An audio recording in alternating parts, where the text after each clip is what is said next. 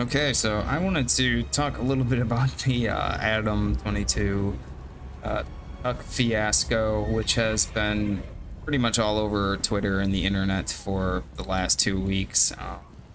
I'm not really someone who sort of gets involved with the whole making fun of people for apparently letting other men sleep with their wives. No, I really don't mind or care what people do with their husbands or their wives or their girlfriends, whatever. I don't care. But when it comes to the Adam22 situation, this is absolutely something where I have to take pause and I have to acknowledge it for what it is, because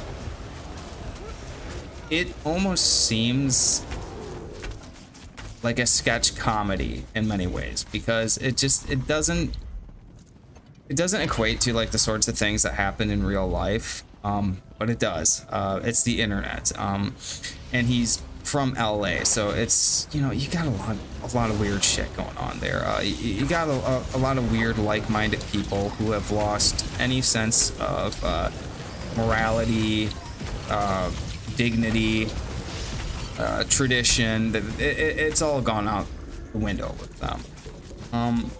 And I think tradition is important. I'm not like a religious, God-fearing person or anything like that, but I do think tradition has been what has held this country on for so long, is that, you know, we have had tradition and we have abandoned most of it, and we do some really silly, crazy things like what Adam22 has done. Now, for those who don't know, he reached out to this porn star, a male porn star, by the name of Jesse Love or something like that. And he's like this 7-foot black guy with like a 12-inch cock.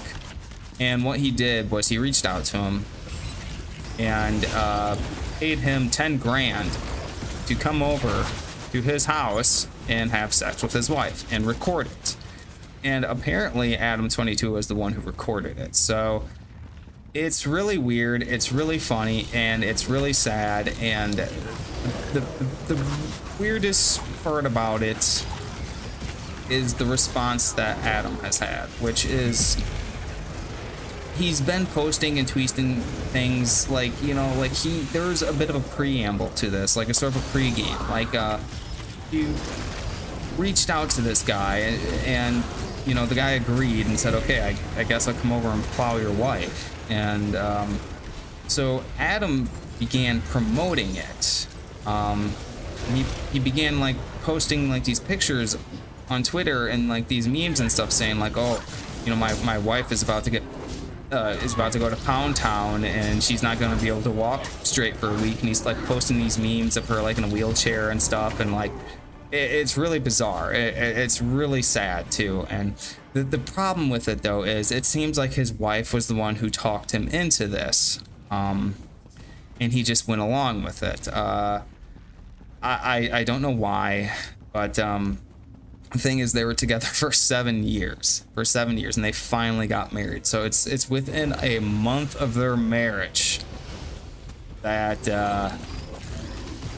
they decided to seal the deal and have this guy come over and plow his wife. And Adam recorded it. This is some weird shit. Like I said, I usually don't jump into this sort of name calling of calling people, you know, disingenuous names for the things that they do for their wives, or that the things that they allow their wives to do. I really don't get into it. But this is just like I said, you have to take pause and stare in awe at like just the sheer magnitude of it.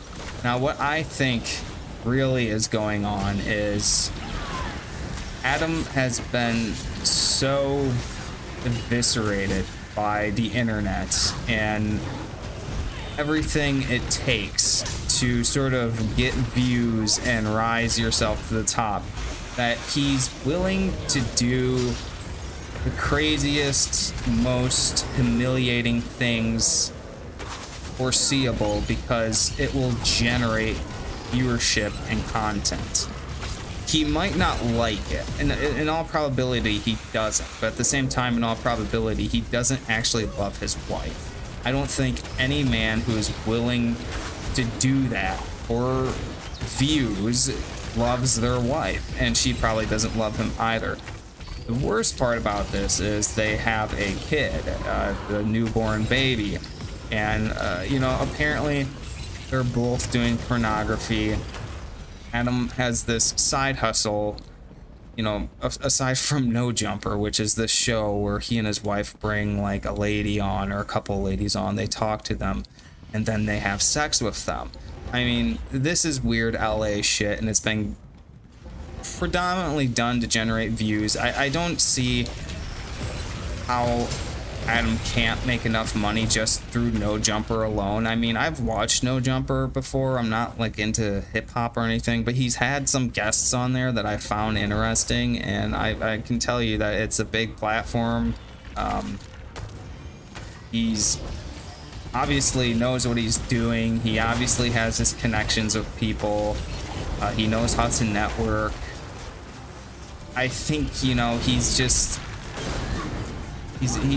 been around people of Los Angeles too much, and he's so far in the game of, you know, generating views and content and things like that. And I mean, it's the internet, for fuck's sake. You will do anything for clicks. You will do anything for views once you're that desensitized by it. And it's like I said, it seems more or less that he made this choice of his own volition, but still he seems to be regretting it. He's made several post podcasts about it where he, you know, spoke with his wife. He had an interview with the guy who railroaded her, and the way everything has played out ever since is very, very much seeming like it's this huge hope from Adam at this point, that he was pressured into it, and in all probability it's going to happen again, because now users are going to be expecting this sort of content out of Adam and his wife. The video just like dropped like I think like maybe a couple days ago, but there was pretty much a big promotion for it from Adam and his wife. All of the interviews that have been done discussing it, it's been making rounds for about the last 2 weeks. I would heavily advise Googling and YouTubing some of these videos to see exactly just how far along this is all came and where it's heading. Because I can't give you all the details here. Neither can I show you the video myself. You can YouTube it if you want. I did not watch the video. I'm sure some of you out there did. I seen the first 10 seconds of it, and it's hilarious. I think this is probably going to skyrocket. To be perfectly honest, I think this is going to skyrocket Adam's career, but his sanity and his manhood and his sense of self-respect and everything in between is all going to go out the window. He might make that money, he might get those views, but everything else and everything that has held him and his wife together is more than likely going to crumble. As sad as that sounds, but you know, that's the game you decide to play when you hop into those shoes. But yeah, that's about it for now. In the past minute, it's a pretty cool quest here, and I'm going to kill this guy. Hopefully earn some pretty cool rewards. So I will see you again fairly soon. I am Master Catagal. This is the Astrocaster.